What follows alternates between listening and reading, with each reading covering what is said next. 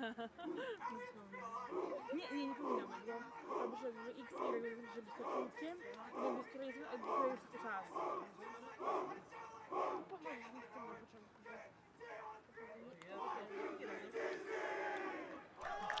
Good morning and welcome back to Wrocław. We're here in beautiful Poland. The sun is shining, there's nary a cloud in the sky, and the Joint Juniors Ultimate Championship continues, the first day of action for the majority of teams here. And we're getting our first look at the Under-20 Open Division with the team from the Great White North, Canada, taking on the All Blacks of New Zealand. Benjamin Rees, delighted to be back in Wrocław and joined on comms by this game, for this game even, by Rachel Toshnerova. Hi Benji, what a lovely opportunity to sit with you in the commentary booth again. The weather, as you said, is absolutely lovely.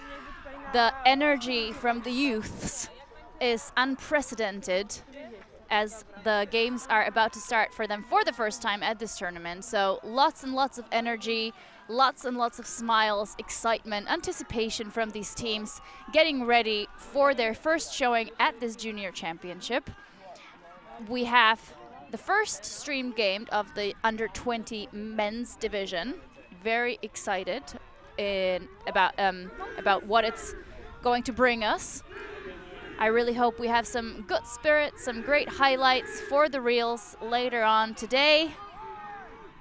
The wind is blowing. It is slightly different from what we experienced yesterday, I would say. There was a lot of swirling in front of the stands in the arena yesterday during the opening game. Today, I think it's going to be more of a one-sided story. Currently, the wind is blowing from the right of your screen to the left, and here comes the first pull. So New Zealand in the black, pulling to Canada in the white, and we're underway. Canada initiating out of a side stack and wanting to send it deep early, uncorking the arm. De Bruyne is the target deep and he jumps it into the end zone. Cool as you like, Canada with an instant strike to take the lead, 1-0. The entire team comes in for the celebration for the Canadians. Now that was an easy peasy score for them. Yeah, clearly had a set play drawn up to start this game. Got the first pass off. They cleared the centre of the field. Neo De Bruyne had plenty of time and he charged downfield. The disc, a little bit of edge on it, but waited brilliantly as he hops it into the end zone for the score. Thank you everyone for tuning in into our live stream. These games are available for free to be watched on the WFDF YouTube channel, as well as on the Alti TV channel later on for the U17 categories. Please engage with us in the chat. Tell us where you're tuning in from. Tell us who you're cheering for. We will be more than happy to pass these messages on throughout the stream. But please bear in mind that this is a junior championship and we do have moderators in the chat to make sure we keep it positive and respectful, encouraging our youth to enjoy when they go back and rewatch these epic games for them. Here is New Zealand receiving the pole for the first time. So disc is going to be brought into play here. Landed out so they get the chance to bring in from the brick mark here. It's just shy of a third of the way down the field. Again, vertical stack set up. Find a way to split that and get the cutter coming free towards the break side. Collins goes central where he finds Swinson. Swinson with a continuation to Walker. Coming underneath there is Jack Lewis, but he is suspiciously free. Seems that he might have been picked. I think he's going to keep possession here, but it will give the defender a chance to catch up. That's the 83 shirt of Maxime Ayad. Low disc towards the break side, looking for Collins. Tall figure, fakes. And there's a lot of traffic in the centre of the field as a layout is made, and Swinson's going to be called out of bounds here.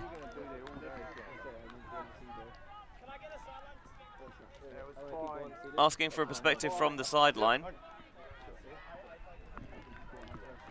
And we see some players from Team Canada signaling that he was inbounds. It is Suzuki who is providing a perspective for his teammate. Immediately accepted. Play moves on. So Swinson, can he find a way to get the disc off this trap sideline? High stall pressure, somehow makes it stick in the narrowest of windows. Faking again down the line, they're going to swing here into the centre, give themselves a lot more space to work with on both sides of the pitch. Lewis goes wide, that seemed like an early pick call there. And they're telling him that the disc is going to go back into the hands of Jack Lewis.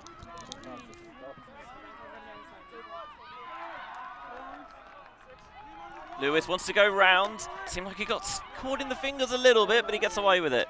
And he has the disc back in his hands now. Handler charging up the line. They're going to take the opportunity to go for the break side flick. And a run through D. Excellent effort by the Canadians. I believe that was number 62, GR, with the defense for the Canadians.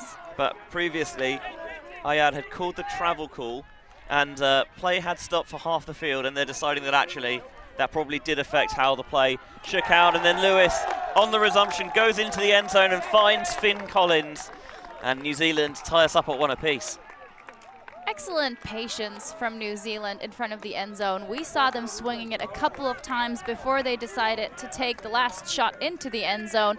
It was clear that they were primarily looking for the break side, but eventually, I believe the last throw was, for the open upline cut. He tried to get a defender there peeling off to help and clog that space, but didn't quite get there in time.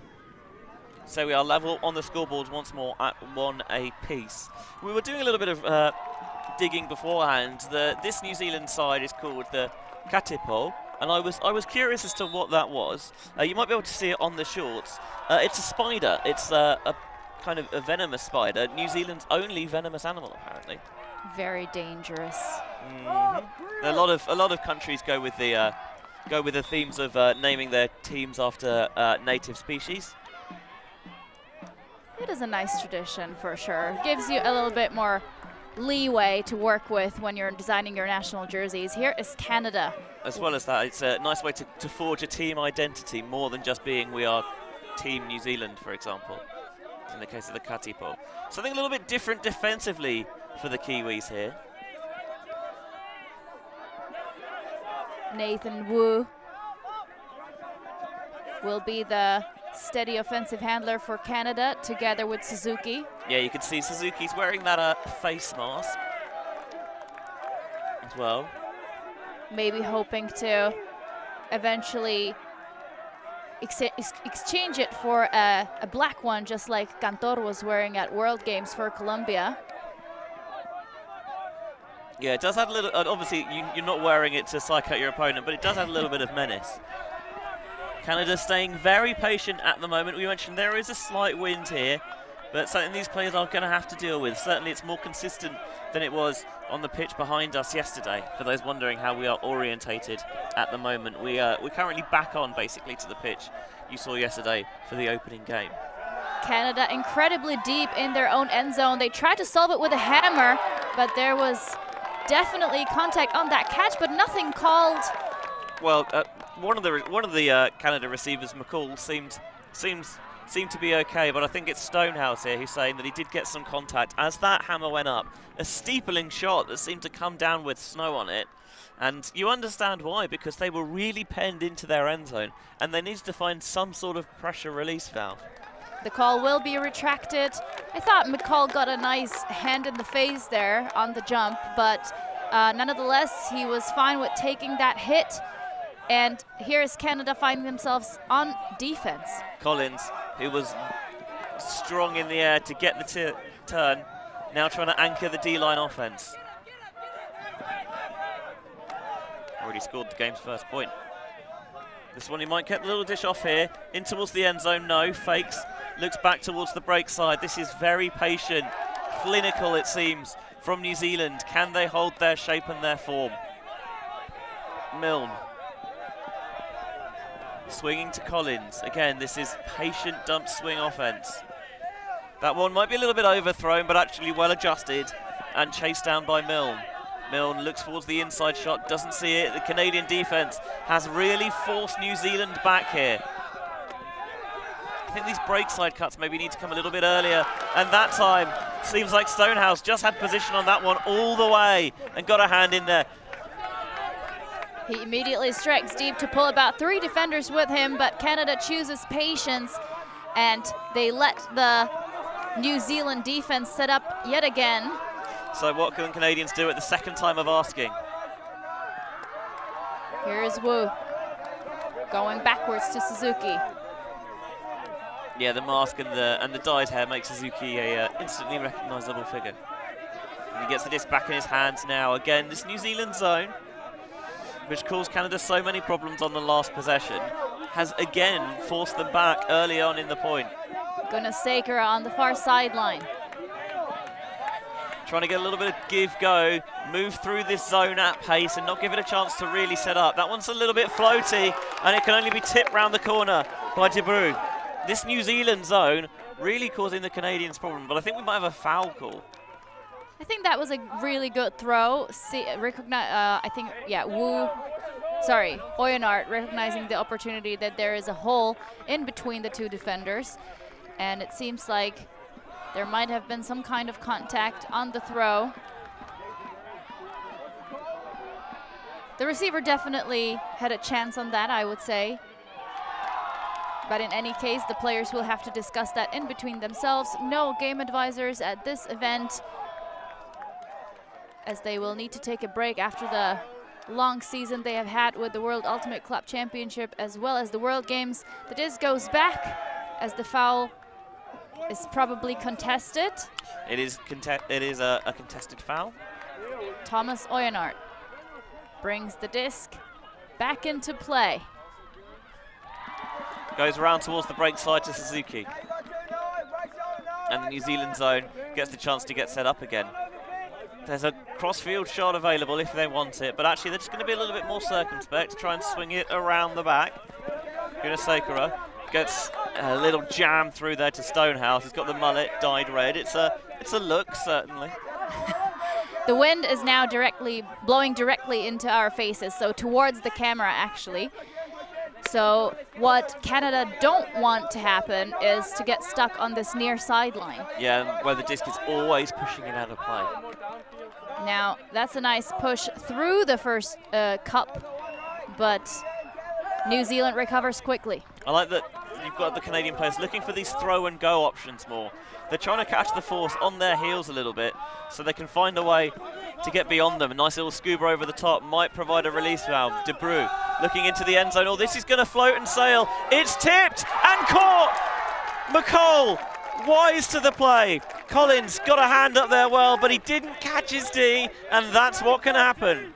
And this is an exciting piece of action, exactly what we were kind of expecting. I don't think that D could have been caught. I think it was just the fingertips of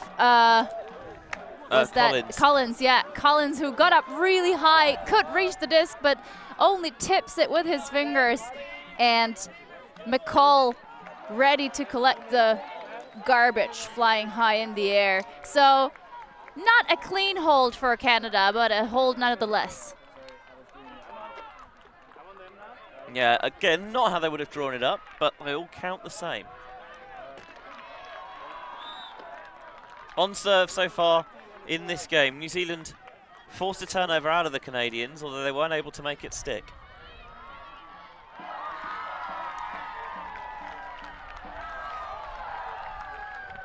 Games this week in all divisions played to 15 points with half-time at 8. In the under-20 divisions here in the World Junior Ultimate Championships, they are 100-minute games, whereas in the under-17 division, so the European Youth Ultimate Championships, they are 80-minute games. Great pull all the way to the New Zealand end zone. They center it immediately. Yeah, you can hear the Canadian coaches on the sideline were happy with that as well. A couple of players in that same space. Spur is the player who comes through to make the catch. Wants to get the reset off. Douglas looking wide, finds Swinson. Swinson down the far sideline. Woodward looks and surveys the options. Again, they're trying to keep the disc moving relatively quickly, not get trapped in higher stalls. Collins towards the far sideline. We've seen already what a big player he can be for this New Zealand side as he dumps it off to Douglas. Douglas goes underneath there, still working it down that sideline at the moment, creating themselves enough separation to get the disc off and then slowly going back towards that side of the field. That one sits a little bit, not a problem though for Bryn Douglas. And Douglas uncorks the arm. He's looking to track it into the end zone. Weighted to perfection for Jack Lewis to make it 2 apiece. Jack Lewis set up that cut so well for the last score. It was a tight squeeze, but I think the forehand force allowed that sort of easier throw straight down the sideline. And that's a clean offensive hold for New Zealand. Lovely patient stuff that we've seen earlier. And that's in front of the end zone. A really tricky shot when you're on the sideline. You're trying to find that pocket of space, so you want to get it out. You always want to get the disc out nice and early. You've got that little blading edge on it to keep it in bounds, but it's tricky because you don't give yourself a huge margin for error. You put that too far out in front, it's not going to come back in bounds, and you don't put it out up far in front enough. You're throwing it right into the teeth of the defense. So an expertly weighted throw there. A surprising choice by Canada to decide to force forehand, maybe hoping for some of the wide backhand around throws that would be pushed down by the wind. But we will see if they decide to try something else in the upcoming points. But first they will need to focus on O. We've got a similar O-line to last time. Suzuki is there with his arm stretched up, signaling the readiness to receive the pole. This one will land all the way in the end zone as well. Suzuki centers it. Again, New Zealand choosing to stick with this defense that seemed to cause Canada problems on their previous point. De Bruyne sending the disc to the middle once more. There are some open options downfield, but maybe too dangerous to take. Yeah, it feels to me like the deeper players for Canada, they're not connected to the rest of the play. Sure, they're keeping that deep player occupied, but are you ever really sure that they're going to get the disc? Is that one nice little seam over the top of the defense there to unleash some pressure? Again, it's about taking the looks when they're there. That one shot down the sideline. Oh, and it's weighted perfectly for Stonehouse. Collins is going to say that he wasn't able to tap those feet in time. I must admit, on this sideline, it's really tricky to get a good look at it. We are on the ground level here at Pola Marszowe in Wrocław. No elevation for the commentators, not really allowing us to properly see the far sideline. But they seem to be happy to call it in on the far sideline. Excellent. Quick discussion so far out of the U20 boys. Here is Oyenard looking for options, goes up line to Suzuki. Suzuki all thought about going over the top, and in the end, it's just that little slash cut from Oyenard making the goal, and that'll be 3-2. The Canadians keeping it on serve in this contest. And that is a perfect combination of patience and daring shots from Canada. They did wonderful, not being worried at all about swinging the disc multiple times, trying to tire out the New Zealand defense, waiting for the good opportunity to open up. They do so. Stonehouse gets the huge gainer, and then 2 upline passes, and they make it all the way into the end zone. We're staying very close in this game of the U20 Open teams. First game for the U20 Open category here in Wrocław. Yeah, I think actually New Zealand won't be too unhappy with that necessarily, because they forced that deep shot, and Collins is a really rangy athlete, so has the ability to close the gaps there. Wasn't quite able to do so in time on that occasion, but that throw to Stonehouse was so nearly out of play. So actually, maybe on reflection, you say we didn't get the turn, but we still think we did a good job. In case you're wondering about the streaming schedule for this week, we will only be streaming 1 field this week, but we were only going to be streaming 4 days, so you're actually lucky that we're streaming the whole week. And there will be different games equally distributed among the different divisions. So Don't be looking anywhere else besides the WFDF YouTube channel as well as the Alti TV YouTube channel. There will be 5 games streamed each day, and the schedule will be updated regularly. Here's New Zealand.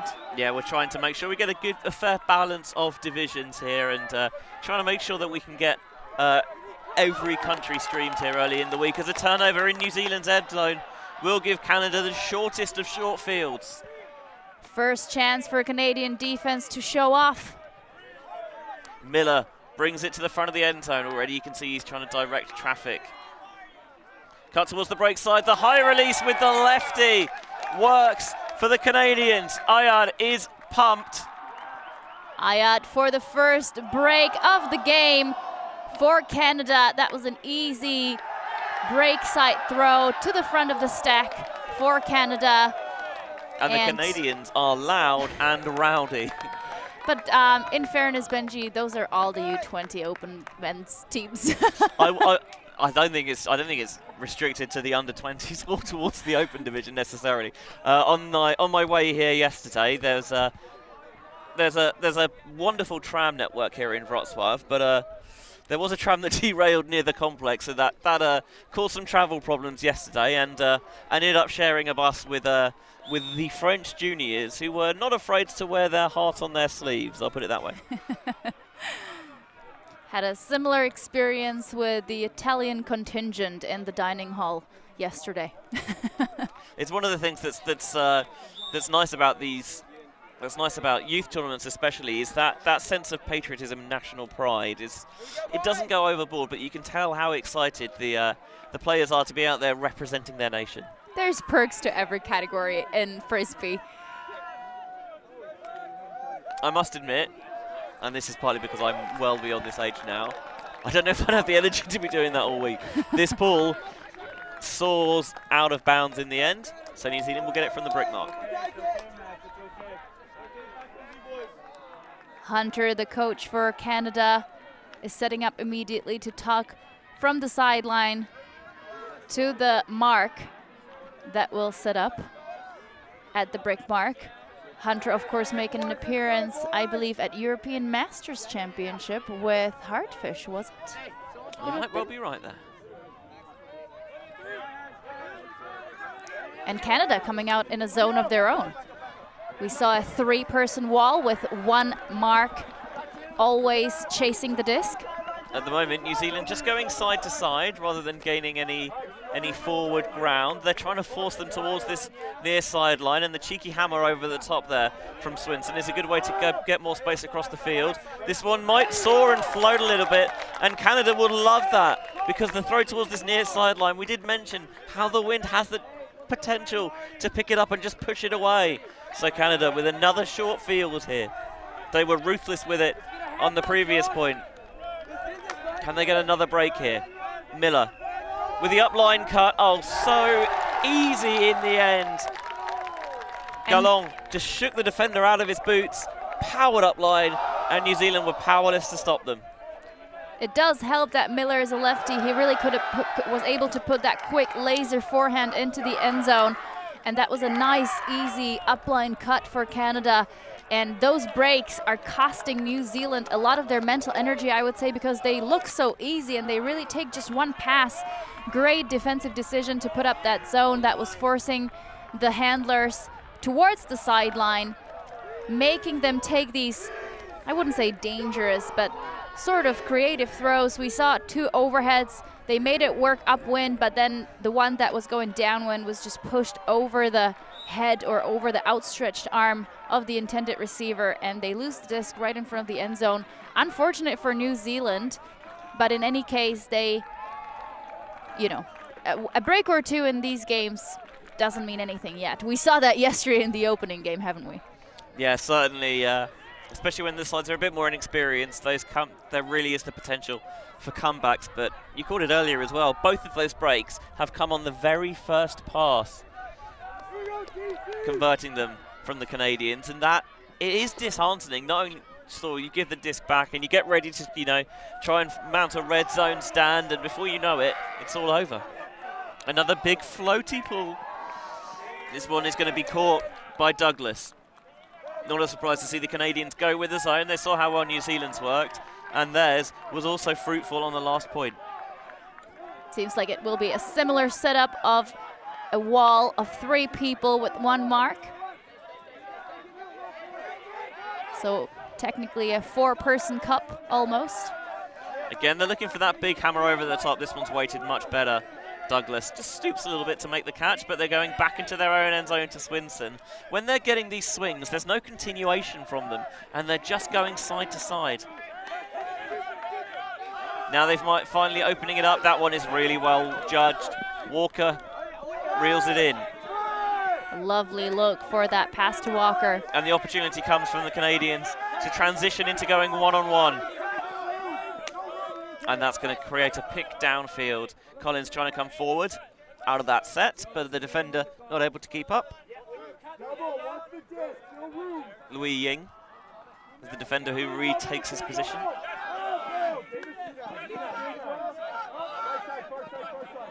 Collins thought about the little pop-off there to that handler coming through. Goes down the line instead. This is Josh Cooper. There's 2 Coopers on this New Zealand side. Hugo Swinson. Oh, wow, what a block coming through from the far side. It's Ryan Louis Ying, who came out of nowhere to sneak in front of Collins and get the D. That was an incredibly athletic play. I was just about to comment Swinson's handling skills, but that one was just stopped immediately by Canadian defense. They waste no time, put up a big one into the end zone, and that's a score. And that's double happiness for Ryan Louis Ying. He goes for the huge layout grab, and pumped up, he strikes for the end zone for yet another break for Canada. Well, they didn't get the short field this time, but they still seem they always want to score on the first pass. It was 2-2, and now, blink and you'll miss it. Canada are 6-2 up, and not a surprise here to see that New Zealand have called the timeout. The teams have 2 timeouts available per half. We've seen quite a lot of them used in the opening game yesterday. Some of them well, some of them helped the team, some of them didn't. But we will see if this one can make a difference in the New Zealand's approach. The Canadian zone causing them a little bit of trouble. They were able to get through it for on the second try, but then once Canada transitioned to match D, it was clear that they were just waiting for the one opportunity where they could get the layout D, and they did. Yeah, the 2 teams seemed really equally matched in the first few points of this game. New Zealand even had the disc to take the lead and get the game's first break, but Canada earned the disc back, and since then they have been rocking and rolling. So I have spoken to some of the Canadian coaching staff before the game. They were telling me that some of these boys have been participating in the AUDL, the likes of Stonehouse, I believe, as well as some other ones. But apparently we're not meant to talk about it too much. I'm not sure if it's about whether they're proud of that experience or whether they don't want to be defined as the AUDL players. Let us know in the comments if you know more about that. And if you have that experience, of course there will be an adjustment here because you're playing on the regulation size field rather than the great open expanses. Back to self-refereeing. It is a different sport, isn't it? It almost does feel like watching a different sport at times. And I must admit that, call me old-fashioned, but I prefer it this way. Well, just like I like to say that women's ultimate is very different and mixed is a completely different sport as well. It's just everything has its different aspects, and some of them are fun, some of them are less fun. Nonetheless, it's a sport with a flying disc. We love to see it move through the air, especially on days like this when it's sunny, only slightly windy, not too hot. I'd call this a thrower's wind. The sort of wind where, you know, everyone should be able to complete, you know, a good majority of passes, but making those really difficult, tough throws, that shows your quality with the disc in hand. First pass comes to Lewis here. It's been such a key cog for the New Zealand offense. into the end zone. Douglas under a little bit of pressure. High release valve. Lewis can't make it stick. And then that wind is really picking up now, blowing into our faces. So that disc was just taken by it yet again. Nothing that the receiver could have done about it. Oyonnax picks up on the sideline. Suzuki tries to squirrel his way free. High release into the end zone. Stuck in there for Debrew. Canada up 7-2 now. They really make it a one-throw story, this Canadian defense. These breaks, the last 3 breaks, have really been just one pass straight into the end zone. Last 4 breaks. Last 4 breaks, actually. And New Zealand did everything they could to prevent it. They set up a straight mark, trying to prevent that quick pass into the end zone. But they managed to somehow break the mark anyway. And with this wind, those high releases are never as easy as they seem. So Canada currently 1 point away from taking the first half of this first U20 men's game. Yeah, New Zealand look like they've got their heads down a little bit, but they need to stay engaged, stay energized, because we've seen that they can generate turns from the Canadians if they can only find a way to start a point on defense.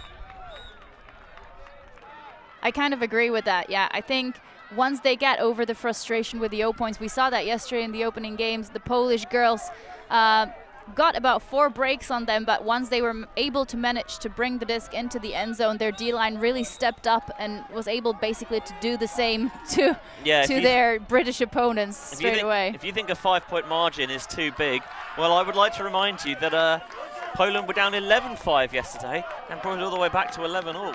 That's a 6-point gap. Hashtag quick maths. So New Zealand again having to work in the shadow of their own end zone. Jack Lewis trying to find a way to get players free downfield. I think they want to be a bit more aggressive with some of these passes, because they're running out of space to use. Right in that back coffin corner now is Jack Lewis. How long until New Zealand decide to bang their way out of it? And that was almost a Callahan. It will be called ripped out of the hands of the intended receiver, so the disc is going to stay with New Zealand. But you're seeing there how close the Canadians are coming. This one's floated over the top. Oh, fast hands there. Stevenson with a huge grab. Ripped away. Here's the deep shot. It's going to float, it's going to hang. Canada was able to bring it down, but I think there's going to be a call here. Ellington and Gallant for Canada, I think. They collided. They definitely collided. I think the Canadian defender took off early for that deep shot, then sort of slowed down when he saw Ellington do the same. But then Ellington had the height advantage, I would say, and started tracking the disc once more, kept his eyes locked, and the disc actually slowed down.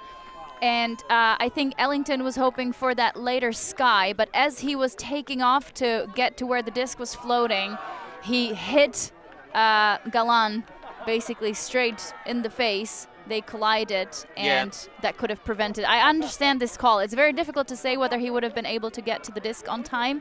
You might try to rewind your video and see for yourself. But certainly, I think there's the argument that he would have had a chance to bring it down is fair, and they are going to call this an uncontested foul, and Ellington will get the disc. So as we've seen, not just in this game but yesterday as well, tournament being played with good spirit. Some of these players needing to move back as they've continued to run downfield. Ellington wants to reset the disc backwards. He finds that option in Hugo Swinson. Swinson towards this near side for Douglas. Thinks about squeezing that up line, doesn't like it. Oh, what a cut. Defender sold so far down the river.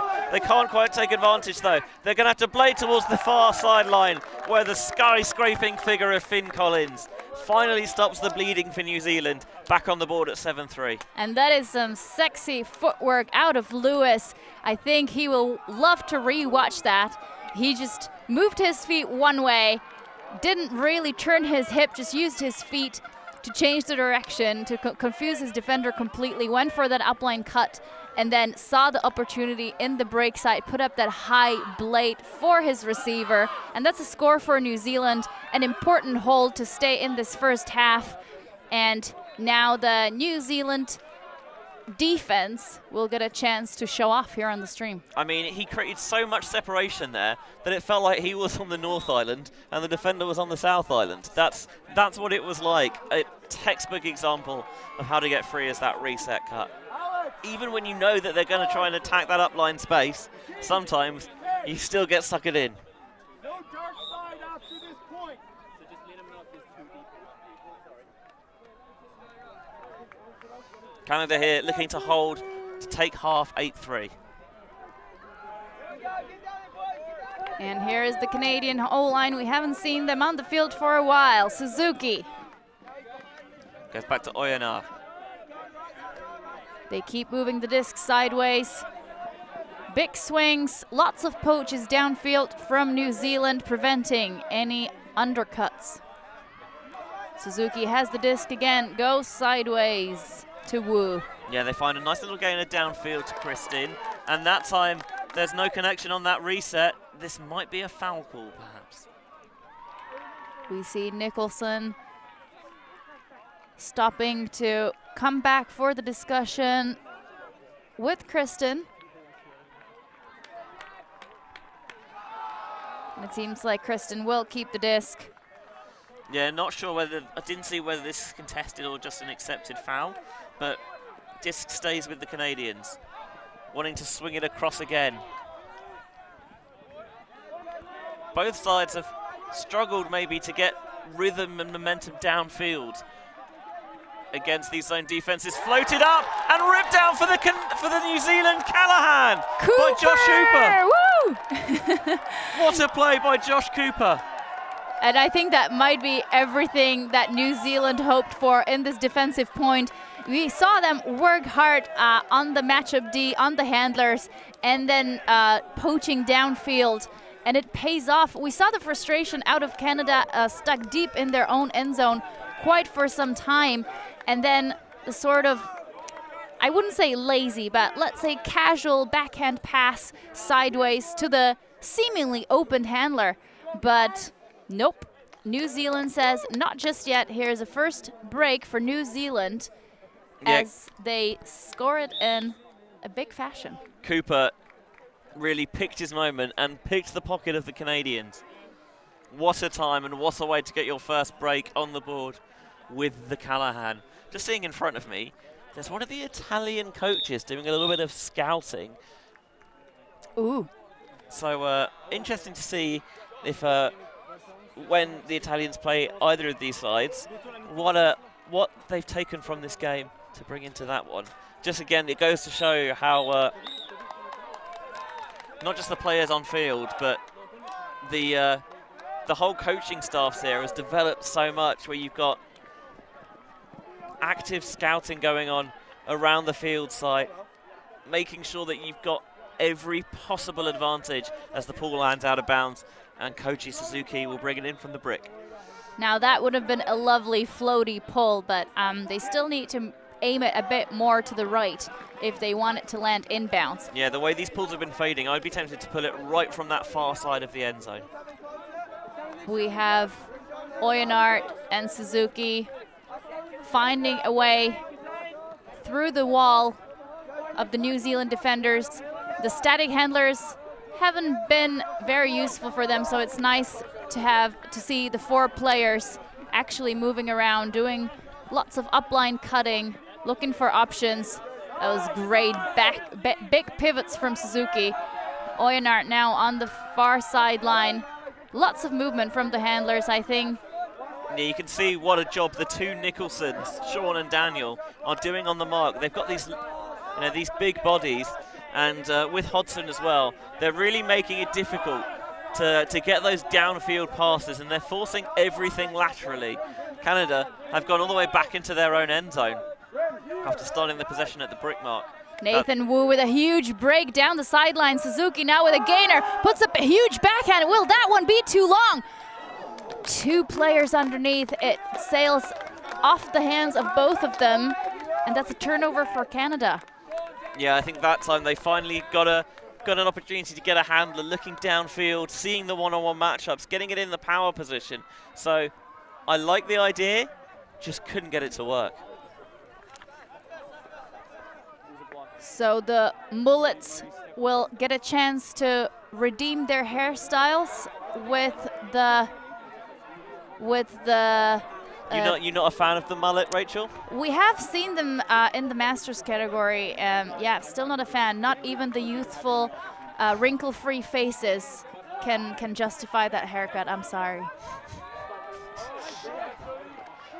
Wow, Big bid bid. flying through and didn't get there. Stonehouse gets back to his feet. Seemed like he did a relatively good job of avoiding contact as well. Hammer over the top. Hodson, oh, bobbled it, but really good focus and concentration there. Nicholson underneath.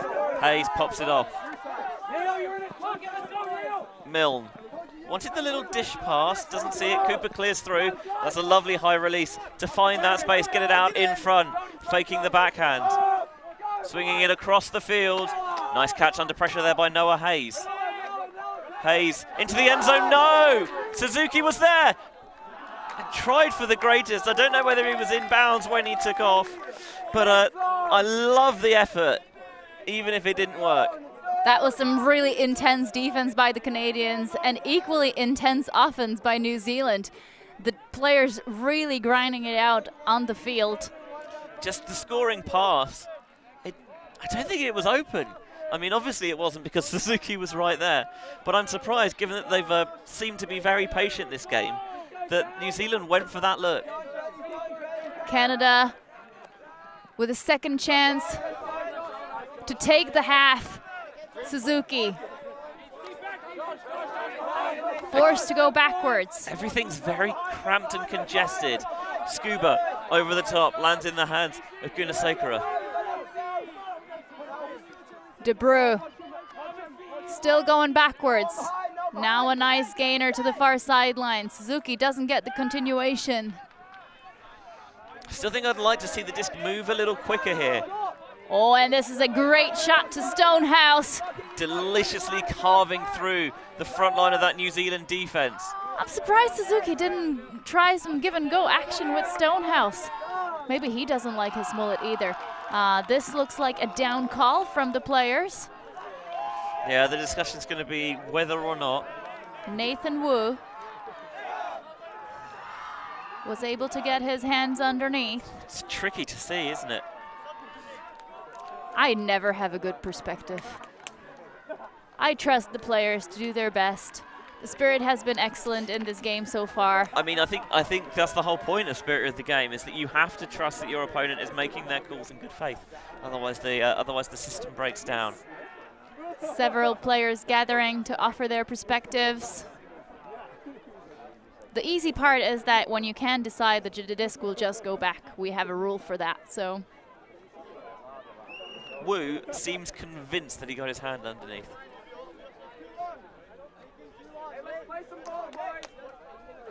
I think they are just going to send this back to Oyenard, and in the end deciding it's just too close to call. It's a call from the Canadian sideline came, let's play some ball. I don't have the heart to tell them that it's a disc and not a ball, but we'll let it slide.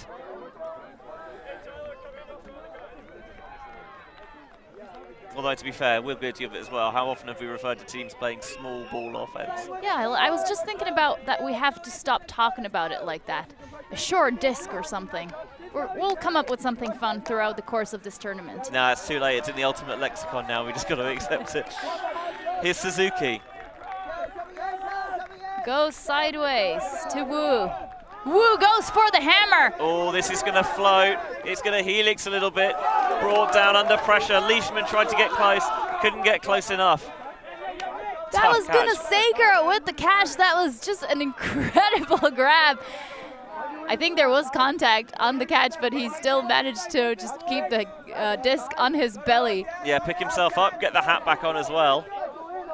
Oyenard. Wow, cheeky little throw, finding that seam through to Suzuki. Looks like he's taken that mask off. I don't blame him. The sweat must be so uncomfortable underneath. The disc still in the hands of Canadians. Again, I'd like to see a bit more urgency about this handler movement, getting these give-goes and these little pop-offs, finally getting it through and getting some motion going downfield. New Zealand zone looks to get set again. Good positioning from McCall, getting that big gainer. They're now in the last third of the end zone. They fake the hammer once more. And we've seen them put it up, so it's a fake you have to respect as it goes up again. And once more, Canada are able to bring it down to get the goal to bring them into half. Wu with the assist.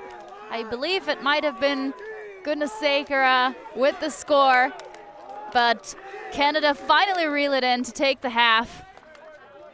You called it right. It does look to be Tyler Gunnasekara with the catch. And those overheads, a little bit of creativity and yeah, Canadians cutting loose a little bit, and it pays dividends there as they take the first half 8-4. Thank you everyone so much for engaging. It seems like we have a lot of friends and family engaging in the chat, both from New Zealand and Canada. We have about 7 minutes, I believe, to take a break, enjoy some refreshments, and we will see you on the other side.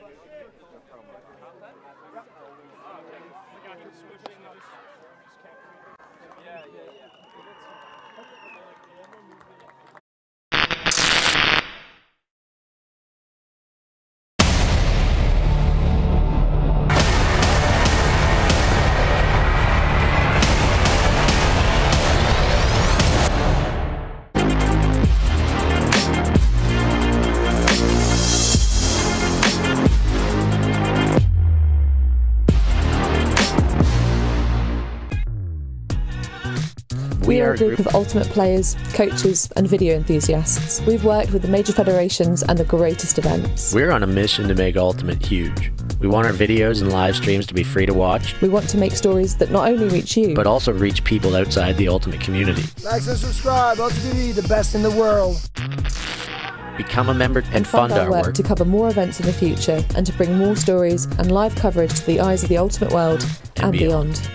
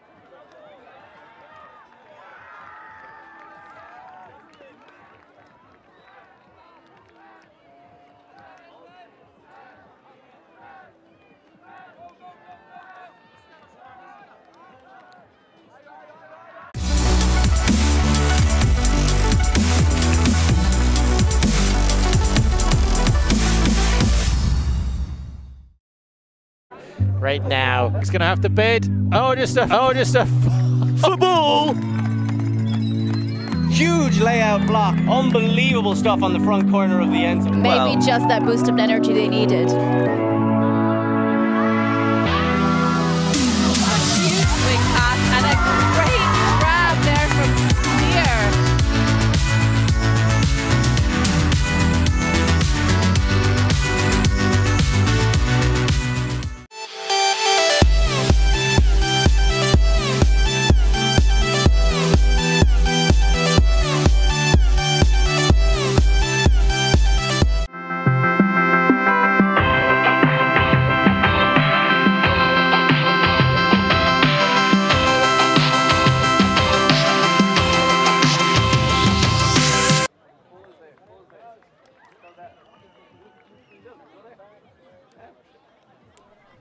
Welcome back to the Joint Juniors Ultimate Championships, live from Wrocław, Poland. This is World Juniors action, under-20 Open Division. Canada against New Zealand, with the Canadians sitting pretty going into the second half with an 8-4 lead. My name is Benji Rees. It's a pleasure to be back with you, joined by Rachel Toshnerova. Hello, Benji. Pleasure to be here with you as well. The first half saw a couple of points. The teams going back-to-back. Seemed like it was going to be a very even game. Then Canada really took off with a difficult zone, causing New Zealand to turn very close to their own end zone and then scoring basically one pass breaks 4 times in a row. Then eventually New Zealand able to come back with some clever combinations of patient handler work and cheeky downfield gainers. But nonetheless, Canada took the half 8-4, and here's New Zealand starting on offense this second half. Hello to the over 400 of you watching on the World Flying Disc Federation YouTube channel as that disc across the end zone is knocked away from Canada, and they're going to look to break in their traditional style here on the very first pass. All their breaks have come with their first time with the disc. And going up line, what a grab by the Canadians. I thought that Miller had overthrown it, but how wrong I was. Dex Miller repeats the action from the first half with that lefty laser forehand into the end zone. And Canada start the second half of this game with a break, going up 9-4 over New Zealand. Here's the replay of it. Huge layout bid. That is unreal stuff from the Canadians. And it looks like that half-time, which so often can kind of take the wind out of your sails, has done anything but for Canada. We are 54th minute of this game, in the 54th minute. Yeah, games played to 15 all week here in all the divisions, but there is a little difference in timing depending on whether we're in under-17s or under-20s. Under-17 games are 80 minutes before the cap comes on, and it's 100 minutes here in the under-20 divisions. So full-length games, as we're seeing again on the replay. Not quite. The replay machine refusing to cooperate. That happens sometimes. In any case, what is cooperating this week so far is the weather. In case you are tuning in just now, the conditions are practically perfect for Ultimate, as often is the case here in Wrocław. We are so lucky to have a venue like this available for different tournaments, be it the world or European formats. I tell you what, actually, I think this is the 4th time I've been here, and I don't think it's rained a single day. Exactly. Perfect weather, perfect pitches. Great organization, despite the short-term notice that they have had. And this one floating into the end zone. Not a problem for Douglas to reel it in, but you're seeing that the Canadians are really forcing New Zealand back. This one is shot down the sideline. Not a problem there for Sean Nicholson. Call from the Canadian sideline is to transition into match defense. Spur. Goes back to Lewis. Vikatipo, those venomous spiders. the nickname of this New Zealand side. Nicholson comes underneath, loses his footing ever so slightly, but does get the reset off to Swinson with that backwards hat.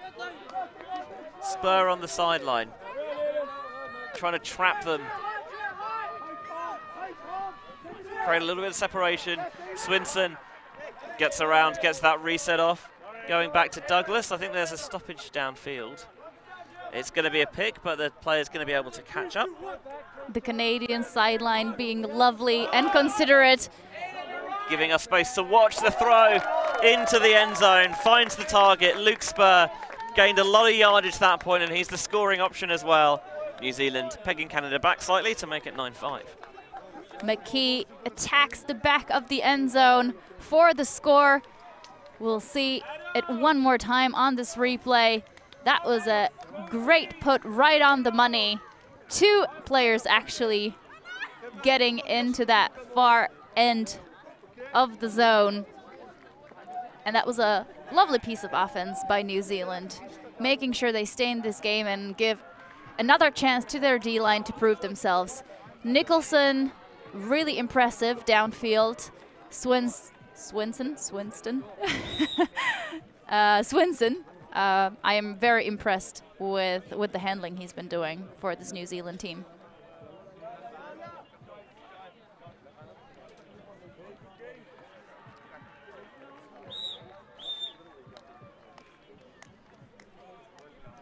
So the Canadian offense getting ready to receive here. Seen a lot of these pulls drift towards this sideline and out of bounds, and New Zealand trying to compensate by pulling from the far side of the field. This one angled, skims across the turf, fielded, and Leonard throws to Suzuki, with the New Zealanders coming back in zone. Debreu back to Leonard, all the way to the sideline. It feels like the Canadians were told during that halftime break that play with more pace and urgency against this zone. Really keep the Kiwis tracking back and forth. That one is a spicy, spicy blade, and backpedaling, and in the end falling over backwards to make the catch is Oyonnax. Debreu putting that up really high. Yeah, probably didn't come off quite as he would have hoped, but the receiver read it well. And then Oyonnax has it again on the far side. Yeah, all the props to him. Doesn't matter if you have to fall to catch that laser throw. He has it again on the far sideline now, examining the options downfield. He decides for the backhand ripper into the end zone. He's got the receiver underneath, and it's collected. Stonehouse not in yet. Has to go back. Suzuki now centers the disc, jumps it in, and that's a score for Canada. The Canadians just maybe got a little bit bored with playing it around the back. Oyonnax still Stonehouse deep, and when you can rip it out of the sky like that, it's an option that I understand taking. 10-5 to the Canadians now. Not out of reach, certainly, for New Zealand. I need to remind you that yesterday Poland were 11-5 down, and they brought it all the way back to 11-all in our showcase opener. Agreed. So as the teams prepare for the next point under the watchful eyes of a scouting Italian coach, you might be interested to know that the U20 Open Division is currently being played out in Pool A and Pool B. This game being from the Pool B, that also features Italy, Belgium, the Czech Republic, and Poland. Yeah, there are 2 pools of 6 here in the initial phase. The top 2 teams from each pool go into the top power pool when you carry the result forward. The middle 2 teams go into a middle power pool, and the bottom teams go into a bottom power pool. And then the top 2 teams in the top power pool go straight to semi-finals, whereas the bottom 2 teams in that first pool play the top 2 teams from the middle pool for a chance to make it to the semis. New Zealand is back on 0, facing that dangerous Canadian 4 Cup. Cheeky little hammer over the top there to Ellington. Collins fakes big, but decides for the hammer. Yeah, attacking it over the top has forced the Canadians to transition here. Sam Cooper goes backwards into the hands now of Swinson. Swinson to Ellington. He's got a long reach. Just takes a simple reset to Swinson, who gets it out of his hands quickly. Coming underneath from the backside out of nowhere is Martin Gallon. Just Josh Cooper, I don't think had any idea how close Gallon was, and you have to credit the fact that he got that block clean as a whistle. And it is these sneaky defensive plays from the Canadians that have been creating these points for them, and this time New Zealand says not just yet. 2 defenders prevent that last pass into the end zone. I think this is the first time that New Zealand have been able to get the disc back, actually. And good for them, good for them. They will have to keep doing that in the second half if they want to put up a good fight still. So a second chance for New Zealand. I've seen as well that the New Zealanders, they've got on-brand Katipo socks as well. Just yeah, bringing that outfit coordination to the next level. Love to see it. Collins, again, just nonchalantly flicks that hammer over the top without a care in the world, it seems. Doesn't matter that it's your opening game at Worlds. Collins thinks about the hammer again, not this time. Wants to blade, this is going to float. Awkward catch to reel in at the back of the end zone. I don't think Swinson was in bounds, so Canada will get it on the end zone line. That is unfortunate for New Zealand. Swinson really have to focus all his energy on getting the disc in his hands, unable to actually check his feet at the same time. No one can blame him for that one, but here is Miller, the lefty killer. With that long reach, able to get round the mark if need be. And Miller brings it in low. This is going to require, wow, some fast footwork. I'm not sure whether Ayal was in the end zone, but good spirit there from the Kiwis to call it in, and it's 11-5 to Canada. And now New Zealand finding themselves in quite a difficult position to stay mentally in this game. A 6-point difference this late in the game might be very difficult, but we've seen it happen, Benji. We're gonna give them the benefit of the doubt and hope that the New Zealand fans engaging with us in the chat can push their team to make this game more equal. And yeah, we will see how that goes. Oh, by the way, thank you everyone in chat who's calling me up on my Maori pronunciation. Katipo, I'm told, so kind of making that first vowel sound a bit longer. Apologies, everyone.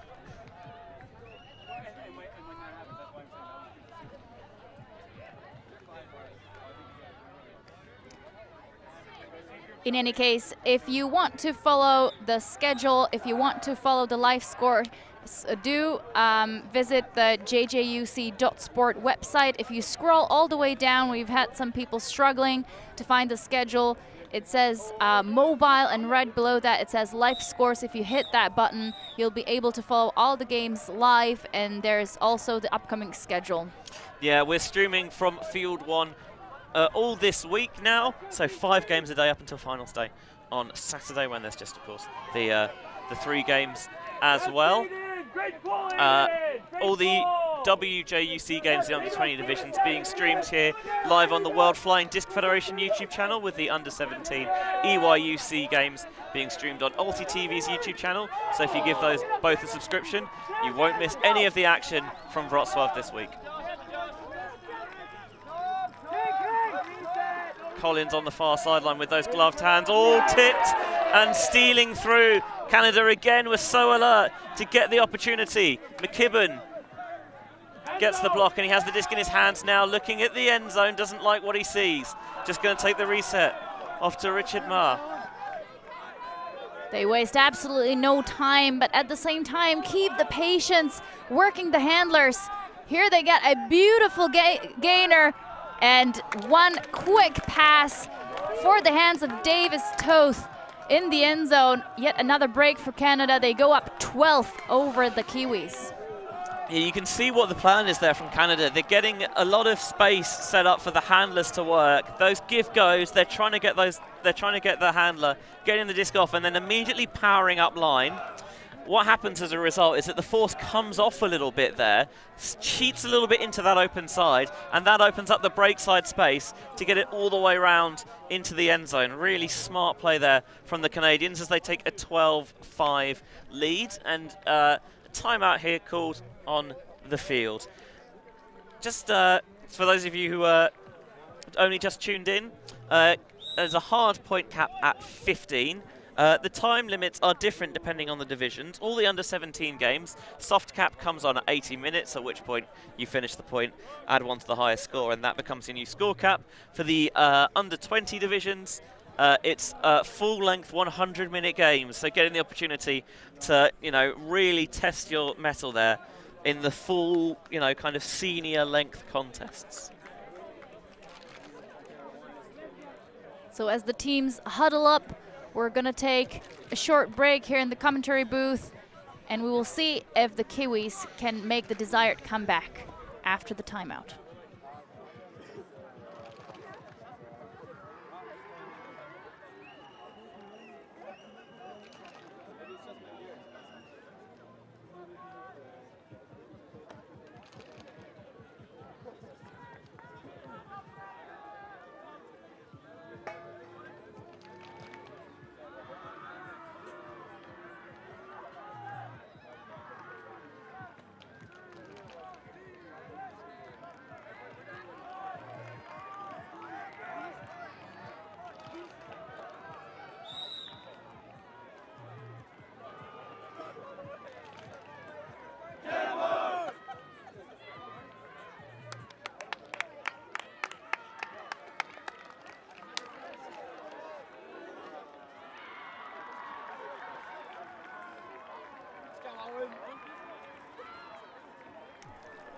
Welcome back to Wrocław for the Joint Juniors Ultimate Championships. World Juniors action here. In the under-20 open division, Canada seem to have really hit their stride here, up 12-5 over New Zealand. Both teams having lots of sideline support from other divisions, from their nation. Big coaching and admin groups as well for both sides. Great to see lots of parents and other volunteers getting involved with the youth programs, allowing these athletes to really just focus on the competition. Here's a pull all the way to the back of the end zone, collected by New Zealand. And you can see that they want to get the disc moving quickly.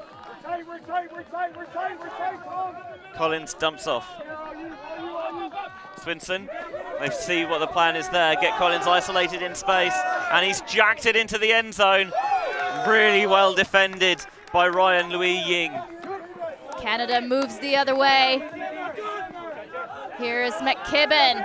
He puts up a big one for the end zone. Wide open, GR collects it in a clap catch. And that's another break for Canada. They go up 13-5. And they make it look really easy. Yeah, you see what New Zealand's plan was there coming out on offense. They had Collins isolated pretty much on his own in the center of the field, gave him so much space to work with. He got the disc in his hands, looking downfield, just maybe got too much air underneath the deep shot. Canada knocked it down, and then rather than take their time setting up, they were off to the races quickly. You see, he's got time to really step into that throw, but there's two receivers and two defenders there. Louis Ying, rather than, kind of celebrate, immediately gets on it, picks it up, and before you know it, Canada in the end zone. Jeremy Giard was so open deep. 13-5, Canada 2 points away from victory. New Zealand really doing a good job. Here's the replay, actually, of that big put. Huge forehand. And it's good when your teammate celebrates before it's even been caught. Louis Ying would have looked like a little bit of a numpty if the disc wasn't caught in the end. But fortunately for him, Giard more than spared his blushes.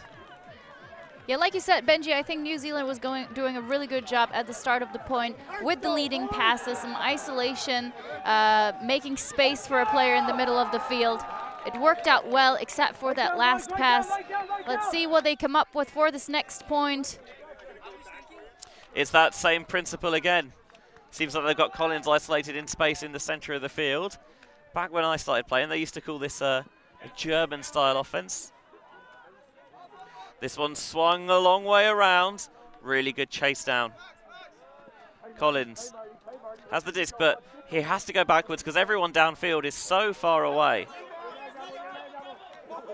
And again, it is that offense where it's clear that the option is just give Collins space to work. Now they come out of it going down the far sideline to Nicholson, who swings. Milne. Back into the hands of Hugo Swinston. We really see Collins focusing. Oh, great grab, great save by New Zealand. They get the disc back, they keep it alive, but a foul call will stop the play. Also, I'm sorry, what? I was just about to say that Collins was really making sure he waits for the right opportunity to make that nice in-cut for the handlers, and now we see Team Canada gathering in front of our screen that we provided for the players where they can watch the replays. I don't know how Lewis made that catch off the tip. I genuinely do not know. Unreal. But yeah, as you see, there is the call here.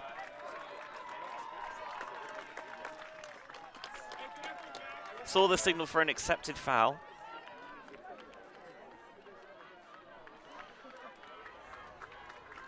So the disc will go back, but will remain with Collins. Oh. Yep, foul accepted. So evidently contact from Ayad there coming through the back of Collins, it seems. Nice little strike up line. They clear out that space well for Swinson. Swinson to Nicholson again. Canadians throwing themselves out with, I was going to say reckless abandon, not quite reckless. Another incredibly athletic big by Canada. Brings the turnover they wanted. Ayad puts up a huge forehand for the end zone. Defense unable to get there. Canada just shy of the end zone. Do they get the last pass? Yes, they do. That is Galan with the assist. And Liam Dagler with the score. 14-5. The Canadians 1 point away from victory, and the tying the shoelace celebration, not one I admit that I've seen before. Here's the turnover. I thought for all the world that that Milne had that, but evidently disc wasn't quite in there. And here's the deep shot. I think it's actually Baird who puts this one deep. And Baird, having made that connection with Gallant, they get the one-on-one in the end zone, and Gallant then just follows through with it, finds a Dejla, and that'll make it 14-5. Incredibly athletic play once again. This time it was Adam Leonard who was there with the D, with that huge athletic bid. It's kind of been the story of this game. New Zealand really working hard and working well, patiently with the disc, looking for good options to open up. And then there is the Canadian defender that really, you think there's almost no chance that they will get there, but they just tip the disc in that huge athletic grab. I mean, layout. That, yeah, it's just last second, and it's been so effective. Then they waste no time, immediately strike deep, and here they are. First potential game point. It was 8-4 at half. Canada winning this second period 6-1 as that one is tipped in the air. Went for that huck, but it was too flat through the crowded center of the pitch. Canada with a chance to take this game home. On the far sideline. Tomlinson with the up line, cut to Richard Marr. Doesn't quite find it. They center back to Tomlinson. Tomlinson for the open side. Quick forehand into the end zone. And it will be Max Betanuzzo with the last score for Canada. They take this first open under 20 match 15-5 over New Zealand. And that was clinical from the Canadians. Maybe started a little bit slowly, struggling to figure out the New Zealand zone, but when they felt like they got a little bit of fluency against it, and they were able to get the break train rolling on defense, and yeah, on this occasion, New Zealand, it seems, didn't have any answer for them, and 15-5 is the final score here, as you mentioned, in the Under-20 Open Division. Still 4 more pool games for both these sides, so yeah, plenty of time for New Zealand to right the ship. It was an excellent game to watch. I'm sure the fans back at home are completely satisfied with the performance both of these teams have put up, because we've seen it all. We've seen highlights, we've seen big skies, we've seen defensive plays, we've seen lots of effort put into this U20 game. Excellent spirit, quickly resolved discussions, amicable solution of calls.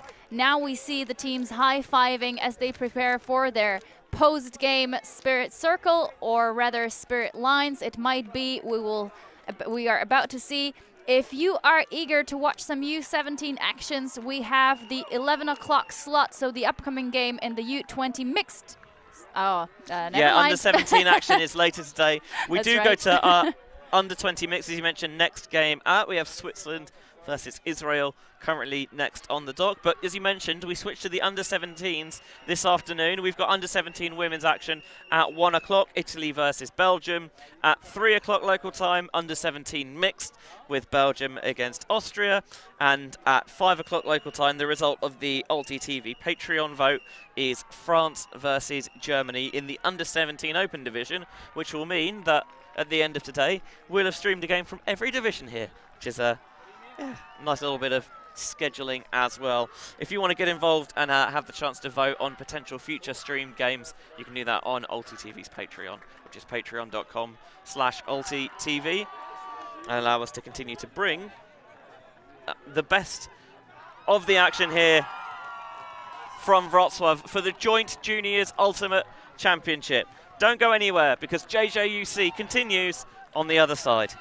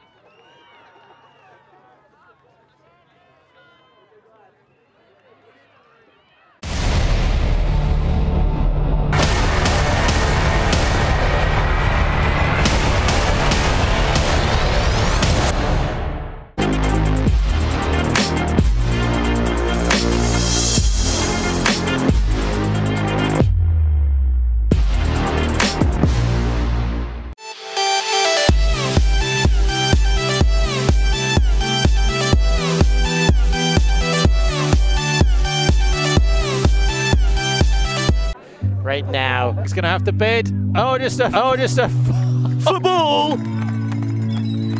Huge layout block. Unbelievable stuff on the front corner of the end zone. Maybe just that boost of energy they needed. Huge swing pass and a great grab there from Spear.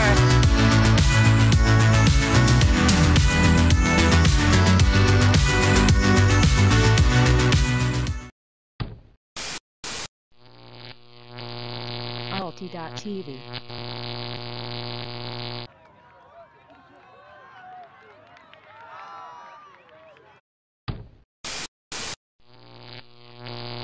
Alti.tv.